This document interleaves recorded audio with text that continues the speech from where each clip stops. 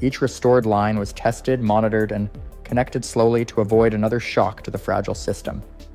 By late evening, power had been partially restored in parts of Delhi, Uttar Pradesh, and West Bengal. Still, large portions of the country remained in the dark.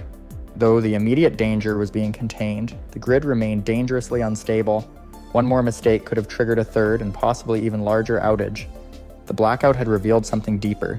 The energy system of one of the world's largest nations was under tremendous strain, stretched far beyond what it had been designed to handle. As power slowly returned to India's cities and villages, energy officials began a deeper investigation into what had triggered the massive breakdown.